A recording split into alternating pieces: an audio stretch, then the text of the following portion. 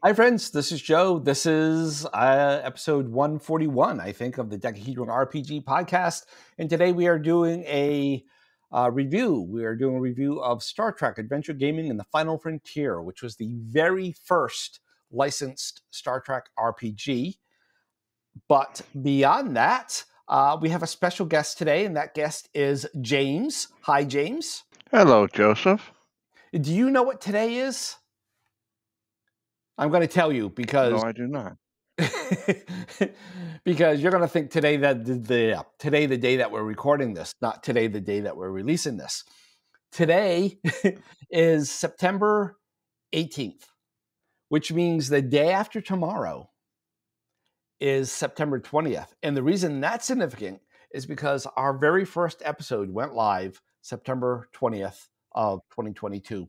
So this is our 2-year anniversary. So yay us. Surprising we made it so long. Yeah, and of course you were on the first show. You were on the first dozen or so shows, and you were on last year's anniversary, and so it's only right that you're back here on this anniversary. And of course, I try to have you on really once a month. But anyway, so welcome and happy anniversary to us. Well, to many more years. To many more. All right. So this is the second time we're trying to record this episode. Well, actually, we did record it the first time. There was no audio from my side, so that wasn't very useful. Although maybe that's the universe that I talk too much. You're supposed to say take two. Take two. All right.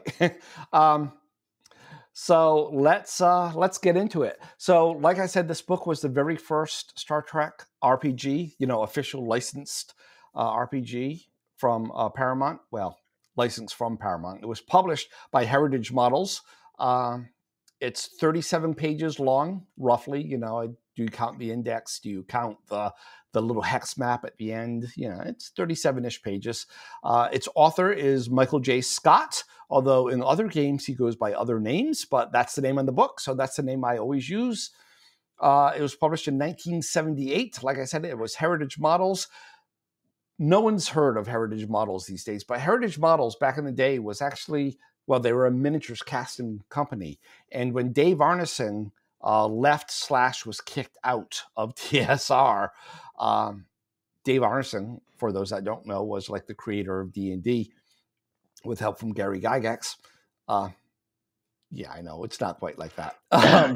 That's another episode, right? That could be many episodes. But Heritage Models is the company that eventually hired Dave Arneson, and this was one of the projects that he was supposed to oversee. And he had somebody in mind for it, one of his Minnesota gamers. But it took Dave Arneson a long time to sign the contract. Again, a whole nother story. If you want to know more, read John Peterson's book, The Game Wizards. Great book. But anyway, so they need to press forward. So they hired this guy, Michael J. Scott. Like I said, he goes by other names in other games.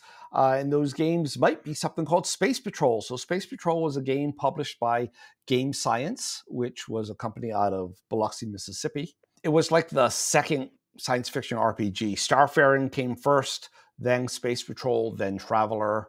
Although I don't know where Universe and Space Opera fit in there. But anyway, Space Patrol was one of the very earliest science fiction RPGs. And when Heritage needed to do something with the Star Trek license that they paid a lot of money for, they said, well, let's find somebody else. And they found Michael J. Scott. And pretty much all he did was he reskinned Space Patrol and called it Star Trek. And then later on, Game Science updated Space Patrol, and they added a bunch of stuff. They called that Star Patrol. And then Game Science gave up on all that, and Michael Scott started his own company called Terra Nova Games, and he updated all of that to a game called Starfleet Voyages, just to know where this game fits into the history of everything. So what's in this book? This book contains character creation rules. It contains a combat system. It contains a very simple psionic system. It contains stats for characters from the television shows, from Star Trek, the original series, and Star Trek, the animated series. Yes, the animated series is considered canon for this game, at least, because at the time it was published, that was all of Star Trek. Star Trek, the motion picture, hadn't even been released yet.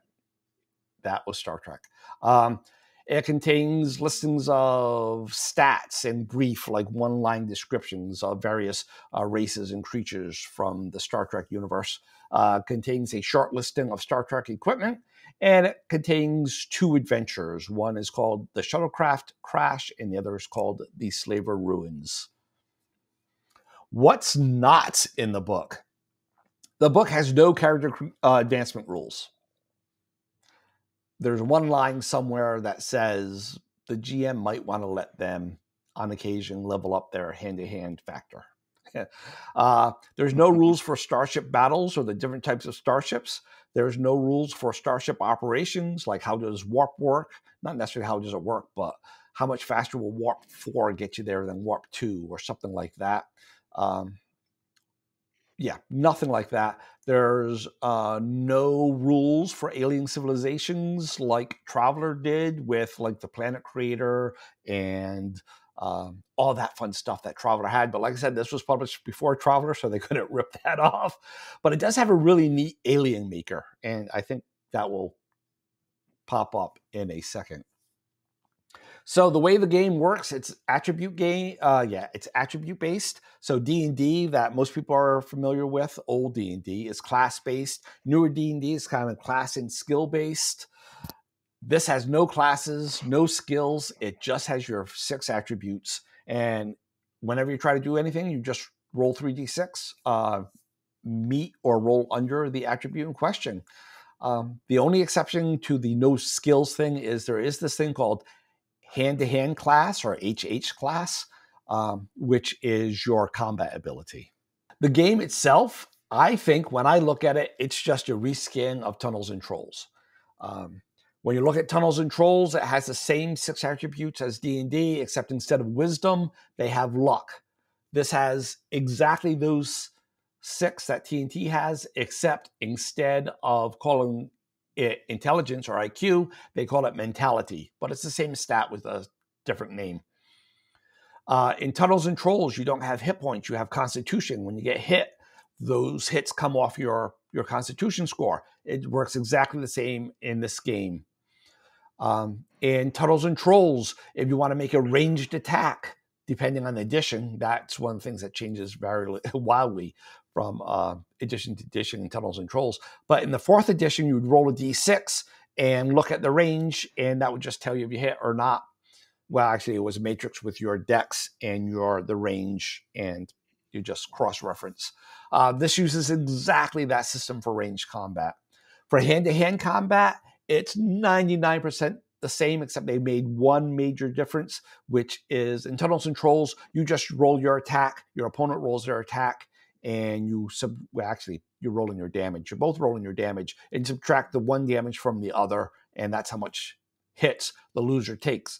In this game, there is an attack roll and a defense roll, and then you swap, and you still take the difference. So it's definitely inspired by Tunnels and Trolls, but it's different, and I actually think I might like this a little better than the raw Tunnels and Trolls one. In Tunnels and Trolls, most monsters are done very simplistically rather than coming up with full stats and descriptions and everything. It has one stat called a monster rating. This game, alien creatures have an ability rating, or an AR. Same. In Tunnels and Trolls, you have personal ads, which comes up a lot, which is a +1 for every attribute point above 12, or -1 for every attribute point below 9. And this uses those very same modifiers throughout the game. So, like I said, pretty much they took Tunnels and Trolls and they rewrote it in space. The other interesting thing about this game is that it's divided into a basic game and an advanced game. And they make a really big to-do about it, but it's not really that difference. The differences are that in the advanced game, you roll up a character, versus in the basic game, you just pick one of the existing ones, like Kirk, Spock, McCoy, Sulu, I'm not going to name all the characters. But yeah, you pick one of the existing ones and you play that. In the combat system, in the basic game, initiative is by dex order, which is exactly the same as the Holmes edition of Dungeons and Dragons. In the advanced games, you roll for initiative, kind of like all the other versions of Dungeons and Dragons. In the basic game, all attacks do 1 die of damage. In the advanced games, it varies by your weapon, much like Tunnels and Trolls. And finally, in the basic games, there's only one psionic ability, which is kind of a cross between telepathy and mind control smooshed together into one thing. And in the advanced games, there are 8 different psionic abilities, like telepathy and mind control is a separate one, but like empathy and telekinesis and all that fun stuff. Whew. All right. That was the rush through of the game description. If this is your first time watching one of our episodes, the way we do game reviews is we talk about the 3 things we like about the game, and then the 3 things we don't like about the game. And those are just personal, right? None of this is objective. This is the best game ever because of this, or the worst game ever because of this. This is just what rubbed me personally, or James personally, the right way or the wrong way, depending on the thing about the game. And because I've been doing a lot of talking, I'm going to let James go first. James, what is the first thing that you liked about this game?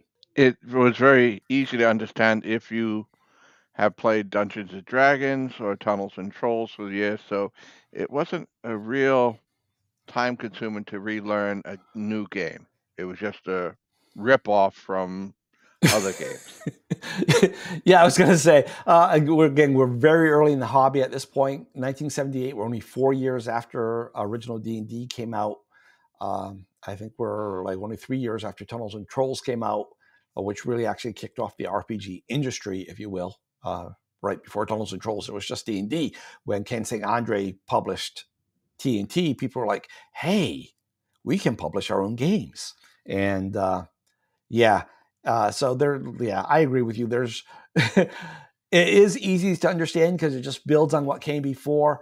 The flip side of that coin, I guess you could say, it's not very innovative, but innovation isn't always a great thing. Innovation for the sake of innovation, adding complexity just to be different. Yeah, I'll agree. I think that was a good thing. I agree with your assessment there. My first good thing is the random alien generator. It's just this cool little thing. I might even do an episode where I roll up an alien from those tables, and I thought it was neat rather than having a whole monster listing or anything. To have this set of tables where you can just create a creature, I liked it. Well, that was my number one. So what's your number 2? Okay. The fighting of it is very straightforward, very direct, and very easy. It isn't a lot of D&D over the years have got very complicated with parries and blocks and rebukes, whatever you want to say. All those back and forth. A fight used to take, let's say, a minute, and now it's 10 minutes later before you even get to the same spot. The combat system. So like I said, this is based on the Tunnels and Trolls combat system. And also, like I said, I think their way of breaking it down to a attack and a defense roll and then swapping, might actually even be better than basic Tunnels and Trolls. So yeah, I will agree. I like the combat system. It's simple. It lets you resolve combat quickly and get on with the story. Yeah, I agree with you completely on that one, sir. Yeah, my number 2 is the psionic system. I like psionic systems. I don't like crunchy, complex systems. This is as simple as it can get. I know for some people, they would probably say maybe it's too simple because it's pretty much like telekinesis. It says, make your roll, and it does it. There's no modifiers for like the weight of the object or anything like that. So by the book, you could probably say, I'm going to lift up that starship. But, this is where the old school mantra of rulings over rules comes in. And this embraces that. And this is a good framework for it. So yeah, I like the psionic system. That was my number 2. Okay, my number 3 It's a love-hate type of thing. So it depends on who you're playing with. You get to play Kirk. I don't know if I love that or hate that. um, yeah, okay. I have nothing to add to that. Yeah, I can see it causing problems where although I think for most groups, everyone would want to play Spock, right? They would fight about, I want Spock, I want Spock, I want Spock. Um, although I'm more of a Kirk guy than a Spock guy, but you know where I stand on non-humans. um, Hmm. yeah, so I could see that being a problem. And um, if you were to mismatch them too much, like Spock versus Sulu, I mean, Spock's the first officer, Sulu's the helmsman. But that's always a problem in any rank game. So yeah, uh, yeah, Well, not I'm not just that. Are you going to have enough people to play the full crew? well, That's what the is going rest to would be a just full crew, be NBCs anyway, right? Just like right? any other game. So that's no problem. Or you let everyone play multiple characters. That's no problem. Um, the only thing I will point out is that you only play Kirk in the basic game. In the advanced game, you roll up your own character. My number 3 is the pure love of Star Trek that's throughout this book. Michael Scott is clearly a Star Trek fan. From his introduction to his little things all along the way. Um, I mean, he has things in there. I mean, I'm a Trekker. I love Star Trek. I mean, I don't dress up in uniform to go anywhere or anything, but I've seen every Never? episode. You've never done it once? No, I don't own a Star Trek uniform. No, I had to think because I was like for Halloween for Halloween maybe, but Halloween is you're supposed to dress. I mean Halloween, you can tell we're Halloween people, right? Do you see our little tree of skulls there? Um, right, always dress up for Halloween, but I don't think I've ever done Star Trek for Halloween. Um, but I mean, there was one thing in there that even I had to look up, and I was like, is that a thing? But it turns out that it showed up in uh, in a comic book, a Star Trek comic book that was out in the day, and I was like, yeah, okay, that's kind of cool. You're into it, dude. So yeah, I love that. That's a Star Trek book should ooze with Star Trek love, and this one does. And yeah, I really like that. I'm going to throw something in there on that. All right. Um, there was one comment at the beginning of the book. Star Trek was a relatively short-lived series of television. I don't know if I'd agree that he was I will say he knew the Star Trek, maybe because he researched the material. But I don't know if he was a real fan like you're saying. Well, remember, this was written in 1978. Like the Mm, first Star Trek motion picture hadn't even come out yet, never mind all the follow on series. At this point, all that existed were the first 3 years of the original series and the 20 ish episodes of Star Trek the Animated Series. So, a 3 year series, and in fact, it was canceled after season 2 and then brought back for season 3, if you remember. Um, yeah, that is a short lived hmm. series compared to like Bonanza, which had like 10 years and all Oh, those other big shows of the era, right? So no, at the time that he Gunsmoke. wrote that, yeah, at the time that he Mm, wrote that, Star Trek was a relatively short-lived series. Let's go to the bad but list. Uh, again, the disclaimer: nothing in this list is objective. We're not saying this is a horrible game because of this. Well, we might, but we're just saying that means it's horrible for us. We're not saying that you're stupid if you think one of these things is good or something. Different people are different. This is just our opinion. So, James, hit me with your first bad thing. I've already started actually. My bad thing was I just didn't feel Star Trek with the book. It just didn't ooze. It was there, but it was more like a placement keeper for a game. Someone decided to let's create a game, but I don't know what style, what genre was being created.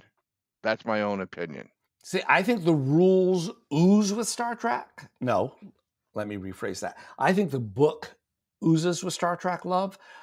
I will agree that the rule set is not, there's nothing in the rules that says Trek.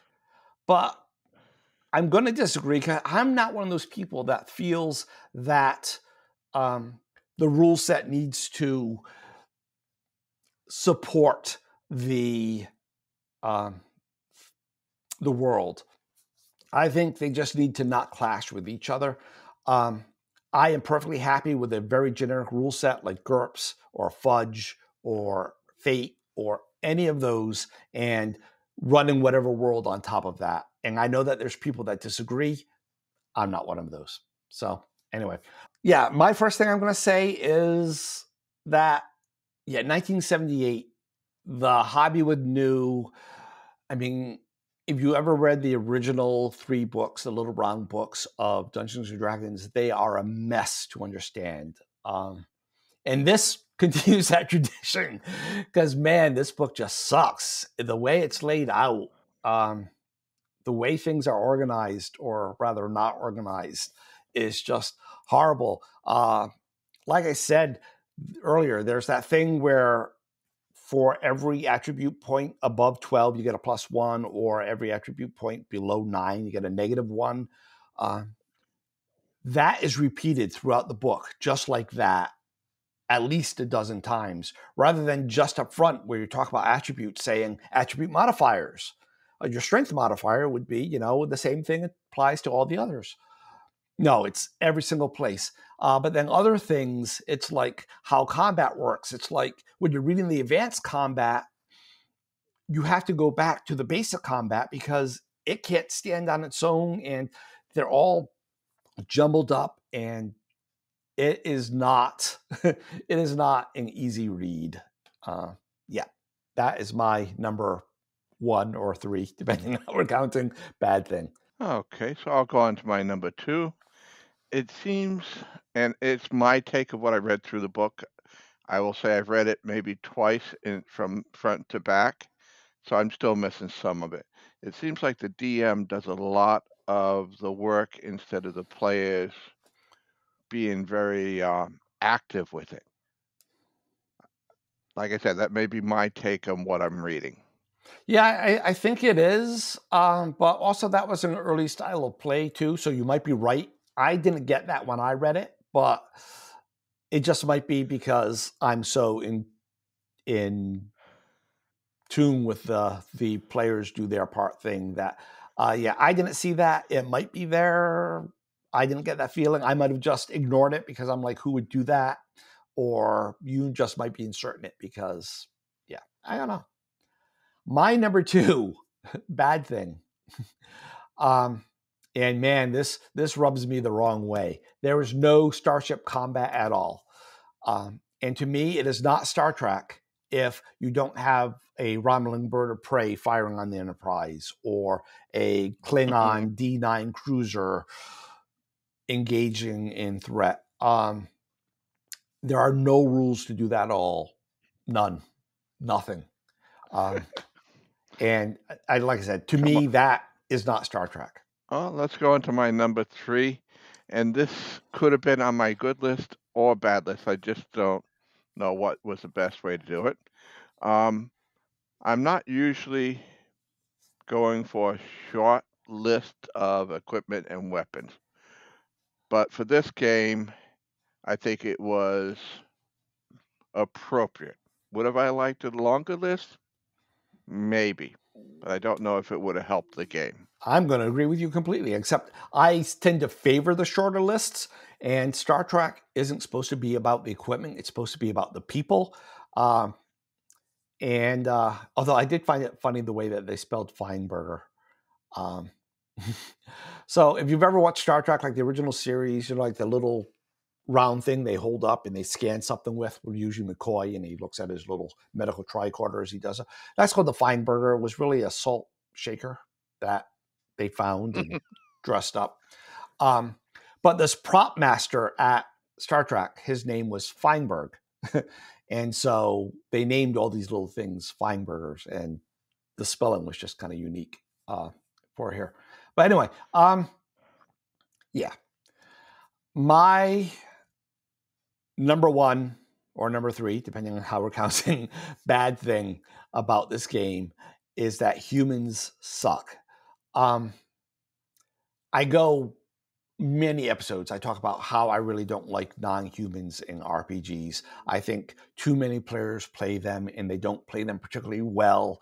And it becomes about the abilities versus the character and all that stuff. And this game supports all that because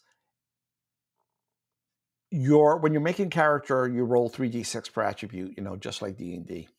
And as a human, that's it. If you look at any of the other races, they're all just left out of my mind. Centaurians, actually, I don't think they talk about Centaurians. But what's the ones that look like, well, let's say Andorians and Vulcans and the ones that look like the orcs? What are their names? I can't remember it, James. The pig-faced ones. It's not important. Anyway. I'm not going to get it. If you look at all of them, they all have bonuses to attributes, and none of them have subtractions. So if you're playing this game, it's to your detriment to play a human. There is no benefit at all to play a human versus any other race. If they had balanced it out, if they said, yeah, Vulcan, you get a +2 strength. Well, yeah, they do, and a +2 intelligence, but you lose a lot of charisma. That would make sense, but they don't. They just get the pluses. Nobody ever gets minuses, and humans get nothing. And so by being a human, you are effectively getting minuses because, yeah, that just rubs me the wrong way. Anyway, overall impressions. So, James, what are your overall thoughts about Star Trek Adventure Gaming and the Final Frontier? My thought is, to me, it'd be a one-shot just because I want to play Kirk. Being a one-shot would make sense why there's no advancement rules. And which character would you play if you had to choose? If I had to, I'd be Kirk, obviously. Duh. Otherwise, I think McCoy, that would be maybe? the fight with. Yeah, that would be the fight with the party, with a group of people. I think you're gonna have to put all the names in a hat, and you pull out a name to which character you're playing. To be fair, I did like that that Lieutenant Maress was an option. So, though she is non-human, but she is my favorite of the animated series characters. So anyway, thumbs up, thumbs down? I'm going to put thumbs down. I would not go out and buy it myself. Would I play it? Yes. One shot, maybe two at the most. All right. So that is your 2024 thought. If you could transport your mind back into 1978, 1978, we had just started, right? So if you could transport your mind back to then, the year that we started playing games, what do you think you would think of it then? I'd be hard-pressed to say that I wouldn't play it, but I think I'd still been more D&D based because it had more variety, more substance. There's the word I'm looking for. All right. Okay. So it sounds though then maybe back in 1978 you would have given it a sideways thumb. Yes. Okay.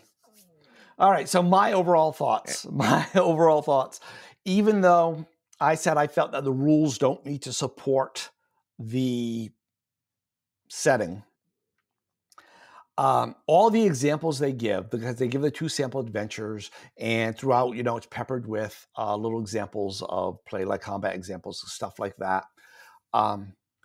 When they talk about making adventures and everything, they are playing D&D in Star Trek uniforms. It's always on a planet. There's a whole paragraph about how to make sure that the transporter can't save them. The gameplay is Dungeons and Dragons. Navigate through this maze looking for the dilithium crystals, or navigate through this, right?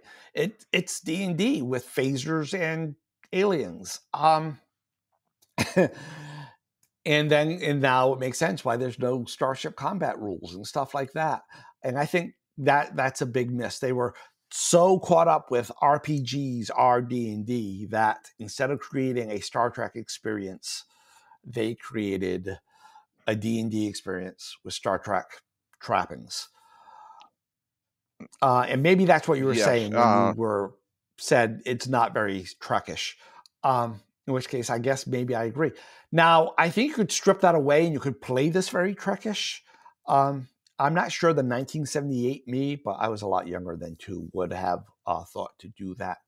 I've already talked about, I think the negatives outweigh the positives. I think for a gaming experience, if you wanted to play Star Trek, you would do just as well these days just to pick up your generic game of choice, GURPS, Fate, Fudge, Rhesus. Oh, Rhesus would rock. Any generic game, and just make it up yourself. Thumb up, thumbs down. I think for 1978, I would have given it a thumbs up, but there wasn't a lot of competition around back then. I definitely like this approach better than the fastest Star Trek, which is who got the license after this, because that's very crunchy and rules heavy and all that stuff. I think my favorite of the Star Trek games is Last Unicorn Games Edition. But even then, I think, again, I would just pick up a generic RPG. I have an episode a few back, audio only. Maybe I'll update that one to have some video, where I present a rule set that I would use for Star Trek. I called it Shirts and Skirts. So back then, I think I probably would have given a thumbs up. These days, again, as a collector's item, I'll give it a thumbs up because it's this neat little moment of gaming history, heritage models, and all that fun stuff. So as a collector's item, I also give it a thumbs up. For playability these days, it is a sideways thumb if I'm being generous. If I'm being disgenerous, it's a downwards thumb. So I don't regret having it as a collector's item. I don't regret reading through it. There was nothing in there where I said, actually, that's a lie. The combat system, I really want to try that combat system in a fantasy game for like a Tunnels and Trolls alternate combat system. So that was good. That's all I have to say. Do you have anything else, sir? No, it was a interesting read. Thank you very much for joining me. Thank you for inviting me. And everybody else, thanks for listening. And thanks for listening and following all that for 2 years. That's really great. I really super appreciate that. If you want to leave feedback, if you're watching on YouTube, of course, you can leave comments below. If you want to send an email, it's feedback@dekahedron.com. You can, just include text, or if you want, you can even attach a voice file and I will play it. You can call our feedback line, which is 562-774-2278. That's 562-RPG-CAST. Or you can go to sayhi.chat/Dekahedron. And all those, remember, Dekahedron is spelled with a K. Links are in the show notes or in the episode description down below. Thanks again for watching and you're listening. And until next time, happy gaming, happy life. Bye. Bye.